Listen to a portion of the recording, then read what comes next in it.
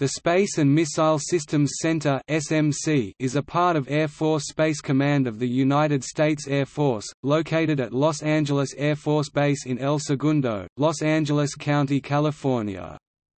SMC is the Air Force's product center for the development and acquisition of space and missile systems. The center was established in 1954 as the Western Development Division, tasked with the development of missile systems and especially the ICBM. It took on numerous roles during the unfolding of the space age.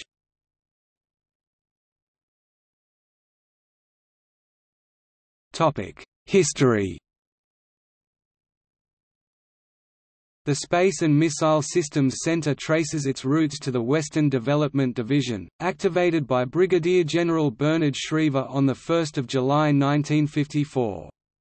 Its original mission, the development of strategic nuclear missiles for the nation, was soon expanded to include the development, fielding, and operation of the nation's first military satellites and launch vehicles.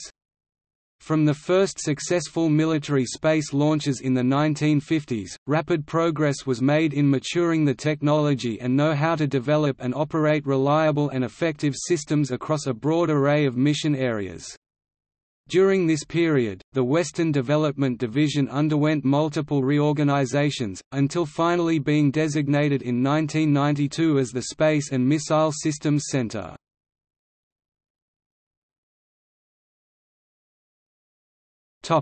Creation of Air Force Space Command. On 1 September 1982, Air Force Space Command was established to serve as the Air Force's operational command for military space systems. In the years that followed, the command gradually assumed operational functions previously performed by SMC field units, including satellite operations, launch ranges actually done by Air Force Systems Command, and satellite control networks. SMC maintained its leadership role in the development of space and missile systems in support of the new Air Force Space Command mission but remained part of Air Force Systems Command and subsequently Air Force Materiel Command.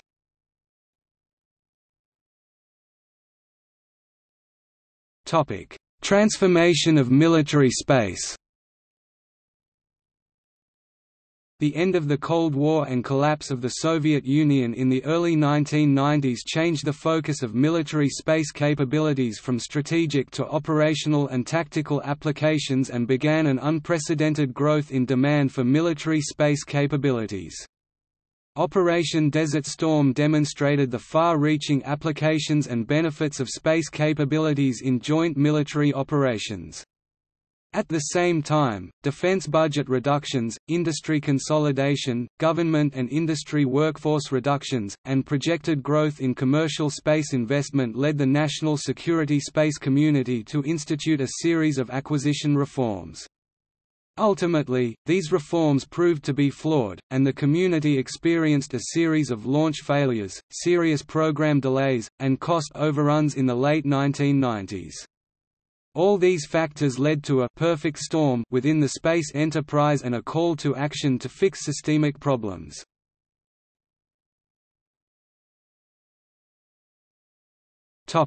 Realignment of the Space and Missile Systems Center. In the early 2000s, a number of studies examined management and organization of the defense space community and space acquisition, including the organizational alignment of the Space and Missile Systems Center. In 2001, the center was realigned under Air Force Space Command, thus bringing the developers and the operators of military space and missile systems together under one major command. Further, Program Executive Officer (PEO) authority was assigned to the commander of SMC, consolidating most space development and acquisition responsibilities under a single dual-hatted commander and PEO.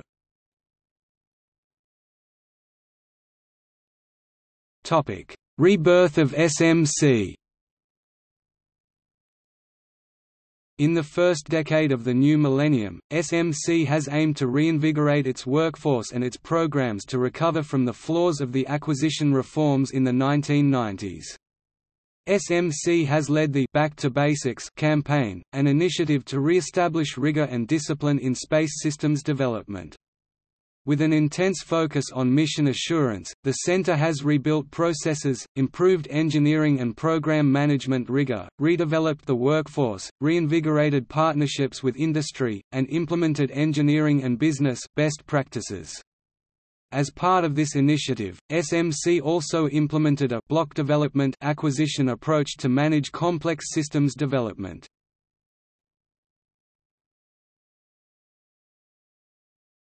Topic: Units.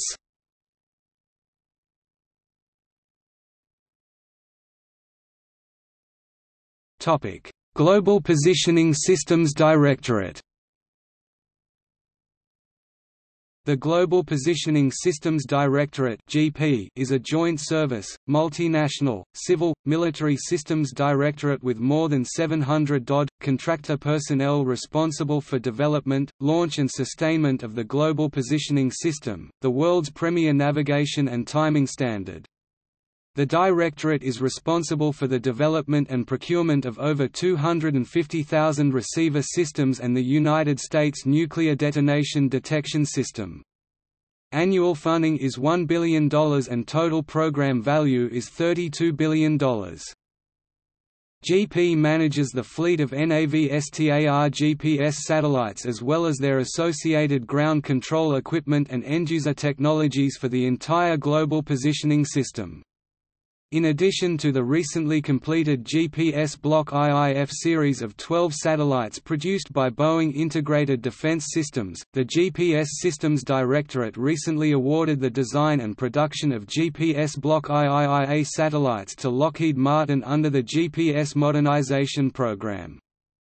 Day-to-day operations of the constellation are provided by the 50th Space Wing at Schriever AFB, Colorado. GPS is a space-based dual-use radio navigation system nominally consisting of a minimum of 24 satellite constellation that provides positioning, velocity and timing to military and civilian users worldwide. GPS satellites, in one of 6 medium Earth orbits, circle the Earth every 12 hours transmitting continuous ranging signals. In addition to the satellites, the system consists of a worldwide satellite control network and GPS receiver units that acquire the satellite's signals and compute navigation solutions to provide positioning, velocity and timing to the user. GPS provides 24-hour, worldwide service, highly accurate, three-dimensional location information, precision velocity and timing services, and accessibility to an unlimited number of global military, civilian, and commercial users.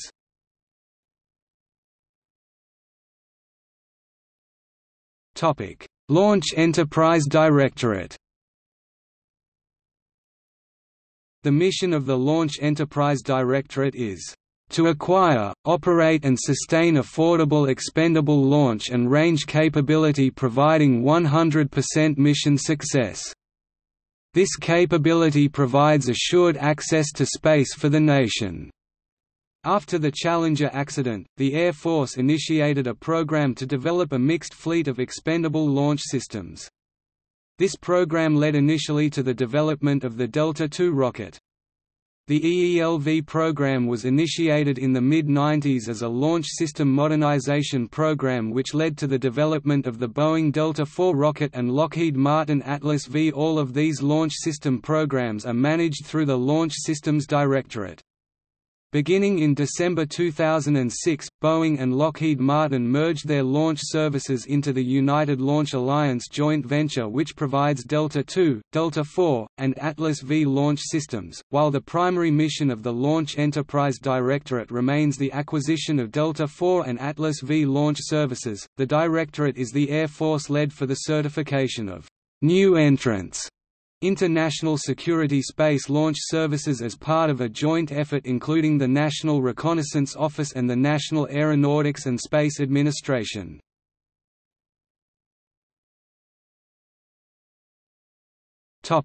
Military Satellite Communications Systems Directorate.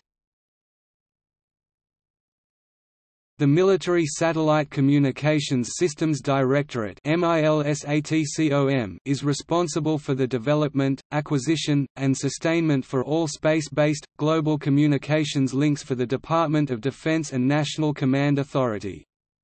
The Directorate currently maintains two constellations, both developed by Lockheed Martin, the Defense Satellite Communications System and the MIL-STAR system. In addition to these two existing systems, they are also responsible for the development and acquisition of 4 follow-on systems intended to replace or augment current systems. These systems are the Wideband Global Satcom system, which will replace the DSCS system, the Advanced Extremely High Frequency and Enhanced Polar Satellite system, which will augment the MIL-STAR system. The fourth system, the Transformational Satellite Communications System (TSAT), was meant to provide Internet-like connectivity. Recently, this system appears to have been cancelled. Day-to-day operations of the military satellite communications systems are handled by the 50th Space Wing at Schriever AFB.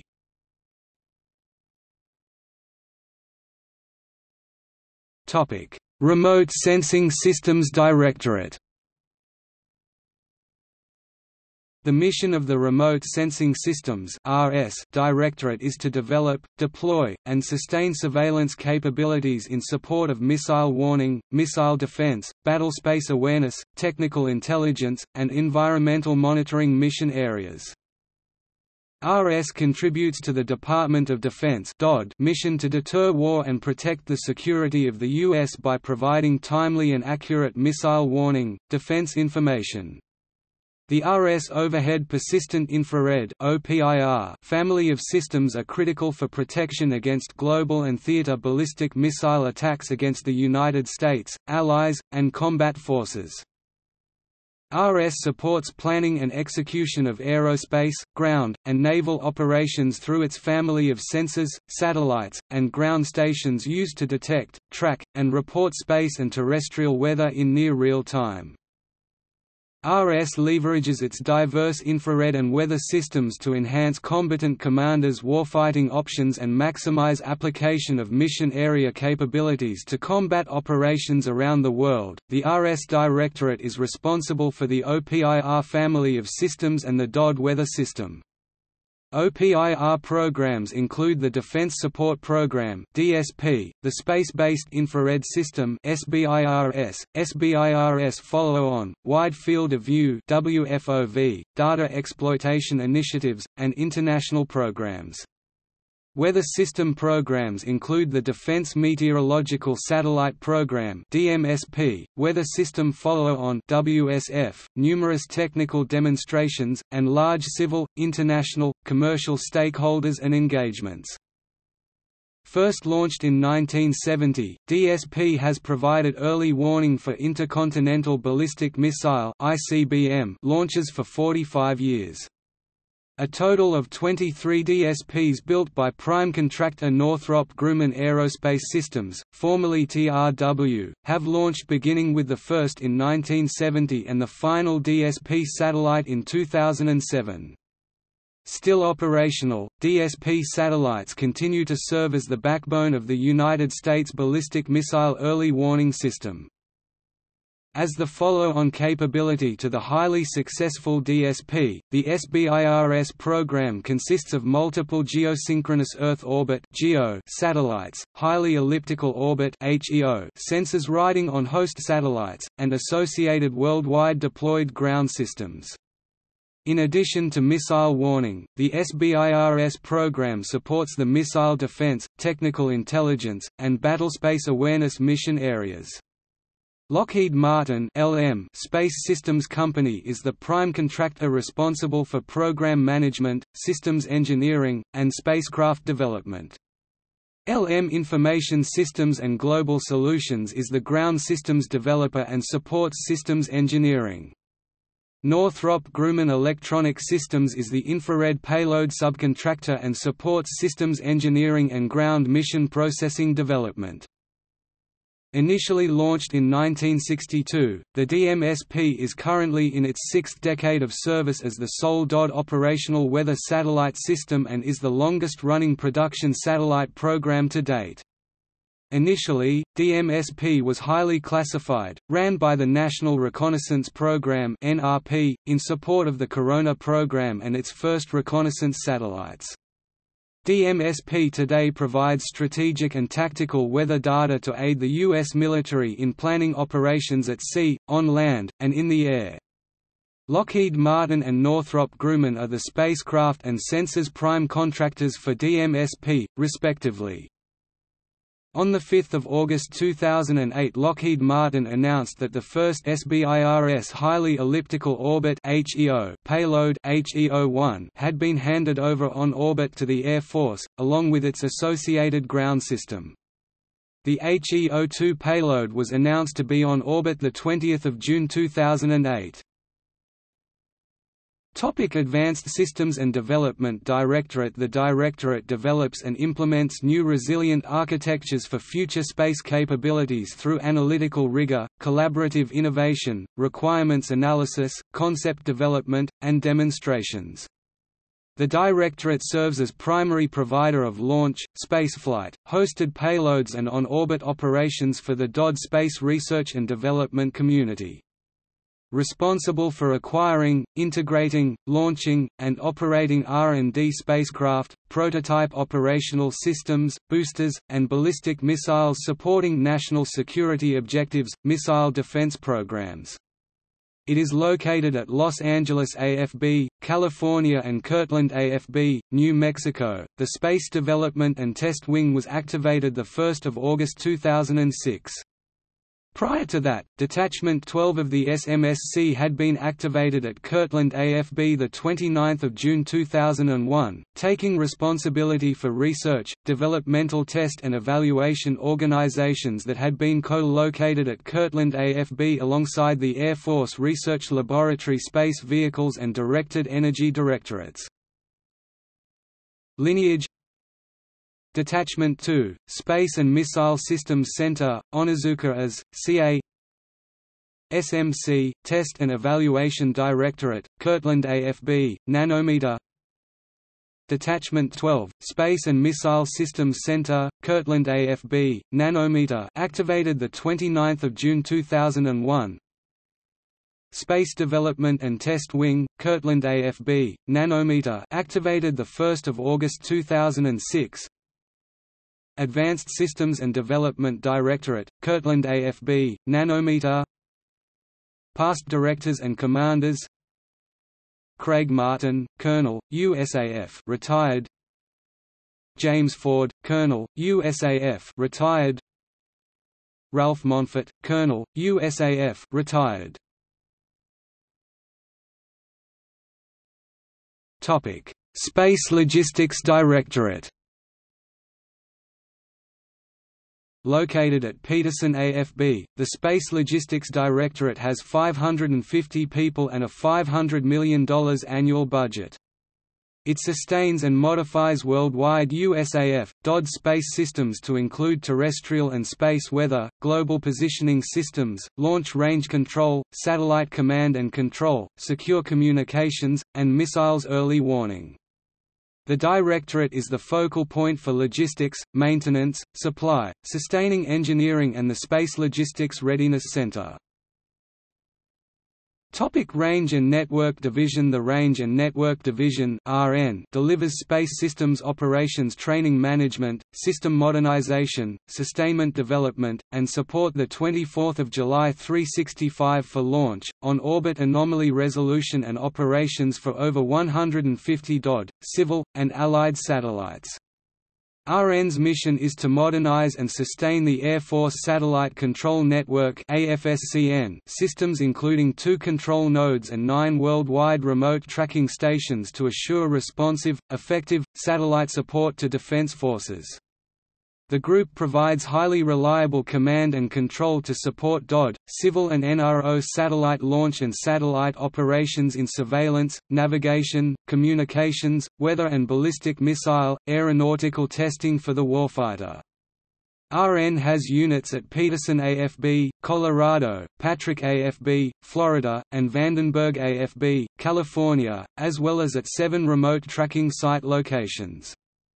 Home to more than 380 government, military, aerospace, and contractor personnel, RN's $10.6 billion portfolio of launch and ground systems includes the Air Force Satellite Control Network (AFSCN), Launch and Test Range System (LTRS), and the Space Training Acquisition Office (STAO). RN sustains the nation's spacelift ranges that launch 12 to 15 rockets per year and support more than 4,500 air, space tests. RN also sustains global satellite control systems that support over 150,000 contacts annually.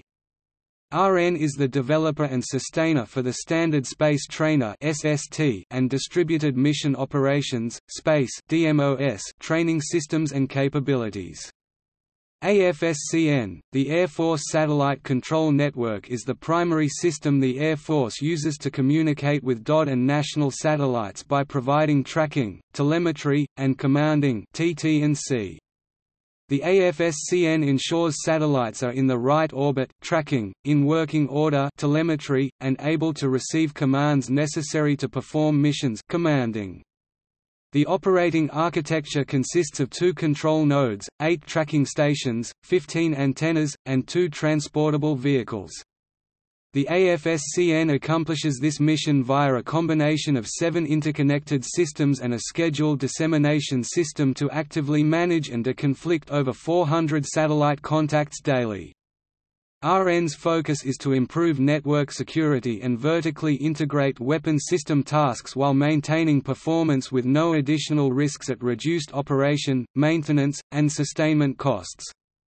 LTRS, the spacelift range, is located at Vandenberg AFB Western Range and Cape Canaveral AFS, FLA, Eastern Range. Each range comprises 12 subsystems: command-destruct communications, data handling, flight safety, optical, planning and scheduling, radar, surveillance, timing and sequencing, telemetry, and weather. RN modernizes and sustains these systems to ensure our nation's launch ranges are go for launch when needed. RN's focus is reducing cost by identifying and eliminating worst actor and other obsolete components through sustainment improvements and system upgrades. STAO, the Space Training Acquisition Office (STAO), is the space enterprise and center led for space systems operations and maintenance training within the AFPEO-SP portfolio. The STAO will provide guidance and assist PMs in the development, acquisition, and sustainment of training systems for space operations and maintenance, and will facilitate cross-flow training information between space programs. The STAO is responsible for program management of the Standard Space Trainer (SST) program. The SST is the AFSPC-directed common training platform for all space training systems. PMs will work closely with the STAO to ensure space training systems are developed that interface with the SST architecture and that meet AFSPC, A5 training requirements. Additionally, the STAO has program management responsibility for the Distributed Mission Operations, Space (DMOS) and Joint Space Training Federation (JSTF). The DMOS links space training with warfighting exercises and war games. The JSTF integrates with SST and DMOS to enable warfighting commanders to experience the capabilities and limitations of the joint air, space, cyber fighting force before actually fighting the fight.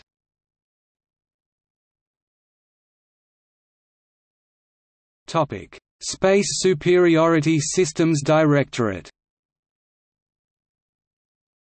The Space Superiority Systems Directorate is responsible for equipping the joint warfighter with unrivaled offensive and defensive counter-space, space situation awareness and special access capabilities required to gain, maintain and exploit space superiority. The Directorate executes cradle-to-grave responsibility for weapon systems development, fielding and sustainment.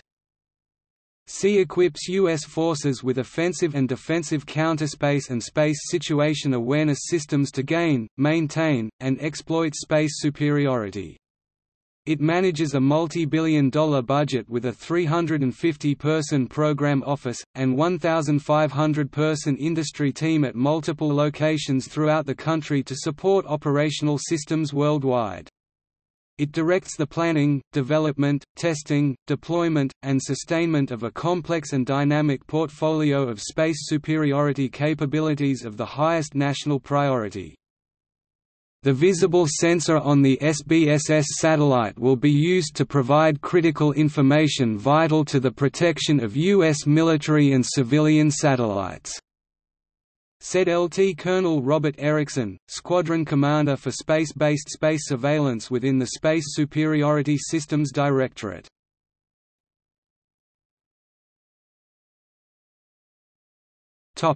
Lineage.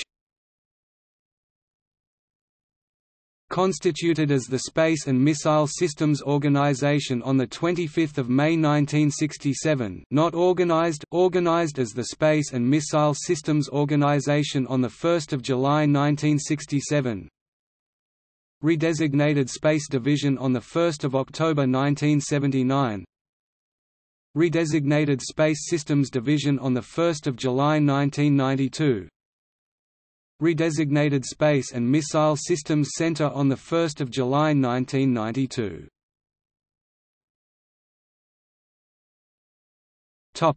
Assignments.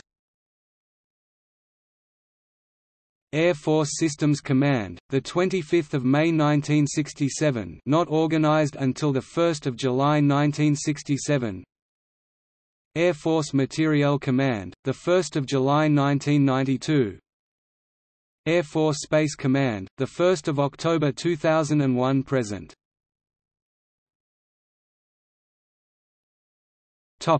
Station. Los Angeles Air Force Station, later Los Angeles Air Force Base, 1 July 1967 present.